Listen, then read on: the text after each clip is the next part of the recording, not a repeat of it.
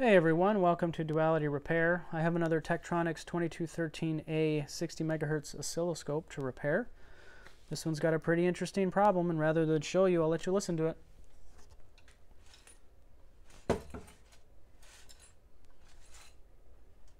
So you can hear that rattling around. That's the CRT glass. It imploded.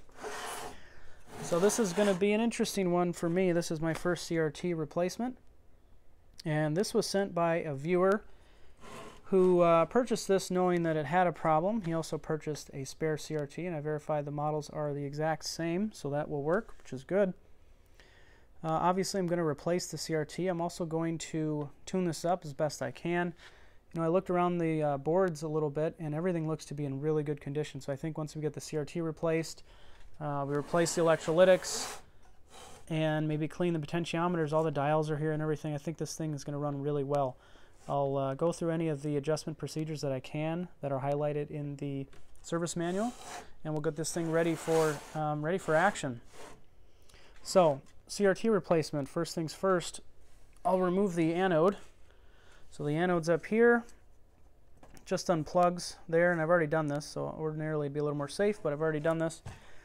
You just pull it out. Here's the anode tip right there. When this is live, it's at looks like 8,000 volts. And even when it's been off for a while, it can still keep a charge. So what you want to do is you want to discharge this to chassis. So you want to make sure that your hands aren't on the chassis and the chassis is not sitting on anything conductive before you discharge it to the chassis. And then now you know that the anode in the CRT is safe. This thing has been off for several weeks, maybe months, and it's also broken. And I've also already grounded this to the chassis, so I know it's safe. So that's step one. Step two is removing the front of the CRT, or disconnecting it, and that's just these two bottom screws here. Torx head, T15, maybe T20. And then we have to remove the vertical and horizontal deflection wires. So here are the vertical wires right here. You just remove them, and then the horizontal are down here. I'm definitely going to want to label these so that I know which way where they go when I put them back. Maybe T for top and B for bottom, or something like that. Same with the bottom, the horizontal deflection wire, so make sure to do that. The only thing I'm unsure of, and I haven't consulted the service manual with that, is how to get the back out. I think once I remove the front two screws and I get these disconnected and I get the anode disconnected, it might just slide out to the right. If I have a little trouble, I'll consult the service manual, since it does have the CRT removal procedure in there, but I'm going to get working on that. Alright, I got the CRT out. It wasn't too much of a hassle. There were a few things that I missed when I explained earlier. Number one, these set of pins here. You can see the two pins coming out of this board. This is for the trace rotation, so you do have to disconnect that trace rotation connector before you can remove the CRT. And then two other things. I mentioned that the front faceplate is connected with the two screws on the bottom and the front. I missed the two screws on the top and the back. So there's a screw here, and there's another screw in this corner here. Those also have to be removed. Once you get all of that removed, and the other things I mentioned, it does just slide out to the right, which is perfect.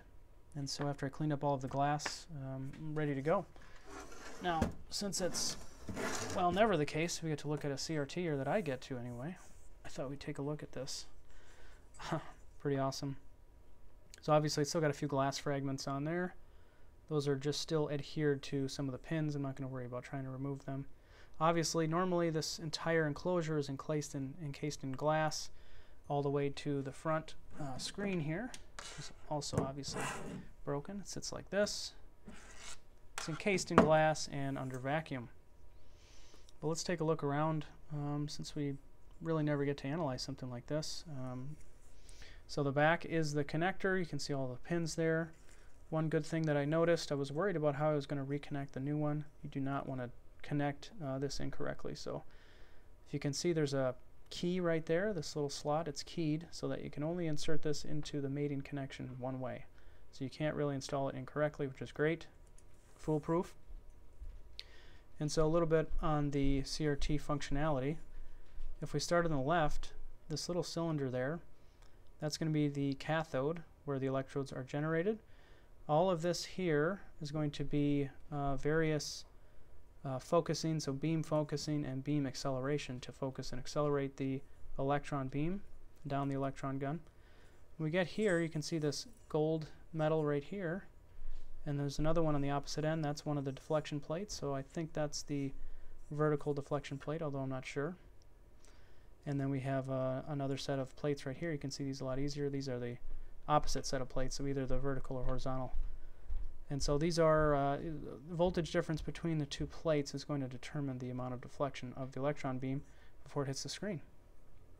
And that's it for the electron gun portion. Let's take a look at the screen portion. There's not too much to look at. So you can see we've got this coil here, and that's connected to this trace rotation connector that I mentioned. And then of course we have the anode that we removed, and the screen itself. Now if we look at the screen, I thought this was kind of interesting. You can see all these little defects. Those are on the inside.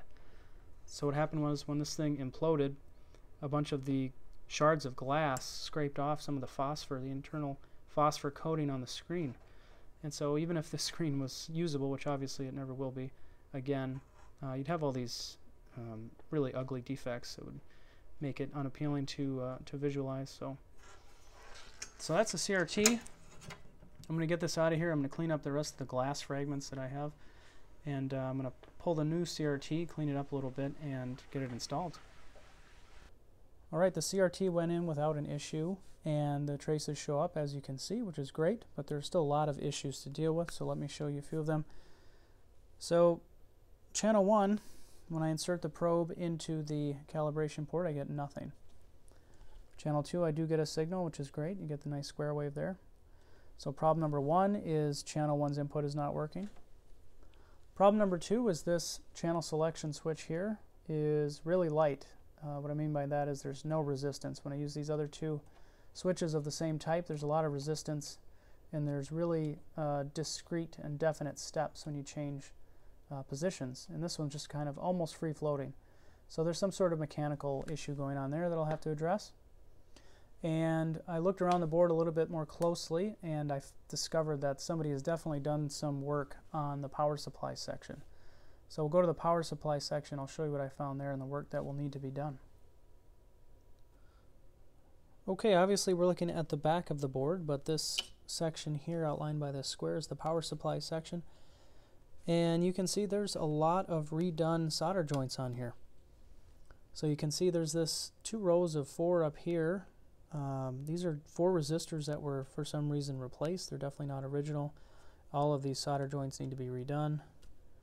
We have a bank of 4 here that were redone. We have this one here. The one that's really concerning is this jumper added right here. No idea what that's for. That's going to have to be looked at. We have a whole bunch of other joints right here that have been touched up. We have some over here that have been done. And it looks like even that main filter capacitor, the 75 microfarad at 450 volts, was redone a little bit, added some solder to it or whatever. It's definitely still the original, but they added some solder to that for some reason. Somebody touched up a whole bunch of joints down here as well. So a lot of area for concern in just the power supply section alone. So all of these joints are going to have to be probably completely redone. Let me show you the top of the board with all of the components. Not as many problems to see from the top. If we look at the top, so right here, see these 4 bigger resistors. These are the ones that were replaced. Those are the ones that are not original.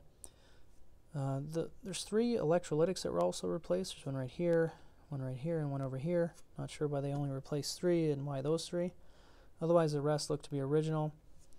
There's some additional solder on this jumper right here. This is the 100 volt test point, and it's just a jumper, but for some reason there's a whole bunch of extra solder on there, and you're not going to be able to see it. But so there's a something mounted right here, so you can see this package right here. There's a transistor in there. Sorry for the focusing. The transistor that drives the transformer here is mounted here, and then there's this block down here, and under there I believe there's another transistor or 2, and I can see a lifted trace. Sorry about the focus again. You're not going to be able to see it. There's a lifted trace under here, and that is likely what that jumper was for. There's a whole bunch of issues to address just in the power supply section. That's going to fix some issues. It's going to make this thing more reliable, but it's definitely not going to fix the 2 issues that I spoke about earlier. Channel 1's input signal failure is going to probably come from this board here. It's got the attenuations for channel 1 and channel 2. It's got the sweep selection switch right here, and all of the necessary circuitry to deal with those signals. And then that switch that I mentioned too with the likely mechanical failure is also it's on this front board here. I've dealt with this type of board once or twice in the past. It's a pain. It's going to be a pain to get this off, to get this front board off, but it's going to need to be done. So my first step is going to be to remove and replace all of these electrolytics, even the 3 that have been replaced. I should be able to find a fair replacement for this one. It's not going to be an exact match, but it'll be something very, very close. It'll be a lot smaller than this older version. Should mount to the board okay. And then I'm going to, as I said, redo all of those weak solder joints on the back. And I'll keep you updated. In front of the scope, I have all of the replacement capacitors lined up for the A1 board. The A1 board is the main board on the bottom of the unit. On the right, you can see I already removed the bulk smoothing capacitor. And the reason I did this was to take a look at the lead layout, as I'm unfamiliar with this type of capacitor, so this is just an old style. And this bottom pin here, which is the smaller pin or the smaller lead, is the positive, and the other 3 on the outside are ground. And so you can find replacements for this online, say on eBay, but I didn't want to buy a used one, so I bought this new one. It's a standard 2 lead, which would work just fine. I will fill in the two unpopulated ground through holes with solder. It should work. This one is slightly higher in capacitance at 82 microfarads versus 75. It's got the same voltage rating at 450. And obviously with a much smaller size, that's a benefit as well. So I have a lot of work to do. I'm going to get started on this capacitor replacement. All of the electrolytics have been replaced on the main board. The scope turns on just fine, and we still get nice clean sweeps across the screen for both channel 1 and channel 2. However, we have a new problem. Before the work, at least channel 2's vertical deflection was present. I could see the calibration signal with channel 2, but now I can't. So both channel 1 and channel 2 no longer have the vertical deflection. Their signals are not getting through to the CRT. So before I start looking at the schematics to try and identify where this problem might be, I thought I'd look at the power supply voltages first, as I replaced all of the electrolytics in the power supply section. So we'll start with that. I don't expect there to be any problems since the rest of the scope is functioning, but it's worth a check. The nice thing about this unit is that the power supply voltages are all printed nicely on the board, and their test points are very easily accessible. So let's start at the top. I'll read them out. This should be positive 30, positive 29.8, that's okay. Below that, 100, positive 100, good. Way down here, positive 8.6, that's good. Below that, positive 5, good. And below that, negative 8.6, and that's good. So right, all of the power supply voltages are present. They're all very, very close to what they should be, so I don't think the problem is there. Likely the problem is going to be something to do with this attenuator board here, but I'll take a look at the schematics to try and identify where we want to start probing. Alright, finally troubleshooting time. So the first thing I want to look at is channel 1. I want to look at this first since this was a problem before I even started working on this unit. And so I've done quite a bit of work already to identify what the problem is. You can see the setup I have here. So I have my B&K 1477 scope hooked up. That's what I'm going to probe with, channel 1, or channel A. I have the Tektronix channel 1 hooked up to my B&K calibration signal. So when I hit the signal with the probe, I should get a nice square wave. I was able to identify that the attenuator board was the problem with channel A. I checked the output of that board and I got no signal. So I know the problem is somewhere on the board. If we look at the schematic, the signal enters on the left through the B&C. It travels through a whole bunch of different components before exiting the right through that connector that I mentioned. And so there's a few ways to do this. You can probe from left to right until you stop seeing the signal. You can probe from right to left until you start seeing the signal, or you can start in the middle, and then if you see the signal, you move to the right. If you don't see the signal, you can move to the left. I'm just going to probe from left to right. So I want to look for some identifiable and easily accessible components. R2 is pretty much where the signal enters the board, so let's look at R2 here. And we have the signal there. Let's look at R3 next. We have the signal there as well. Let's check the base of Q13. And it's there. Let's check the base of Q18. It's there as well. Now we have this resistor pack here. It's going to enter at pin 6 here. And it's going to exit pin 5 here. Alright, so signal is making it almost to the end of the line. We're at this custom Tektronix IC here. It's the U30. And it's going to enter pin 4. So let's measure pin 4. And we have it there. And it should exit through a differential signal out of pins 10 and 13. So let's look at pin 10. And you can see we have nothing there. And 13, we have nothing there as well. So it's likely that that custom Tektronix IC is the problem, which is unfortunate because it's, of course, decades old and they haven't made any new ones for decades. You can find a few here and there online, but they're fairly expensive for what they are. That might be what we have to do. The only other thing you want to do to rule out anything else other than the IC is to check the incoming voltage to that. So if we look at the schematic again, pin 6 has minus 8.6 volts coming across R34, and I measured there and that's accurate. And pin 14 should have positive 8.6 volts coming across the 2 resistors there, and you should have something like 2.5 volts at that pin, and that was accurate as well. So it's very, very likely that ICU30 is the problem with channel 1. Now I'm not going to order and replace that yet. I want to identify what the problem is with channel 2. If the problem is also on the attenuator board and the part is either expensive or difficult to obtain, it may be easier and cheaper just to replace the entire attenuator board. So let's get started with channel 2's troubleshooting. I was unable to replicate the problem I was seeing earlier with channel 2, so I'm going to ignore that for the moment.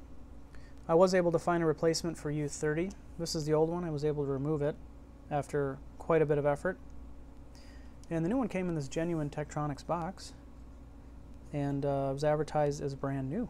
So we'll see if that works. Before I test it, I want to clean this front faceplate here. You can see all of the exposed areas are much dirtier than the unexposed where it was covered by the knob. So I'm going to clean all this up really well. I'm also going to clean up all of the previously reworked solder on the back of the board, mostly in that power supply area, and then we'll be ready to test. Alright, I cleaned the front faceplate up pretty well. It's about as close to original as I'm going to get it. I also cleaned up the back of the board with all of the reworked solder joints. And I put the cover back on and cleaned that up as well, so we're ready to test it out.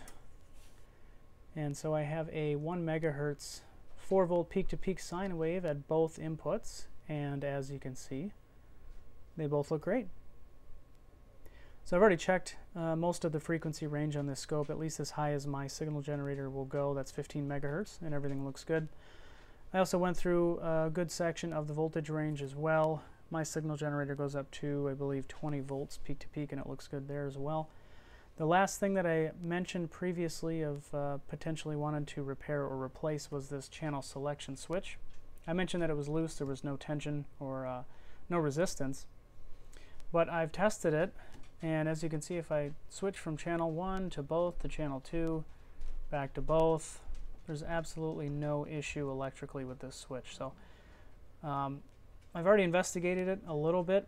This is attached to this front PCB here, and it's very, very difficult to access that. Really, you have to remove the front PCB. It's mounted to this bottom PCB, and there's about, I don't know, 30 or 40 solder joints to remove, and those are very difficult joints to remove. So I don't think it's worth trying to remove that board to investigate it any further.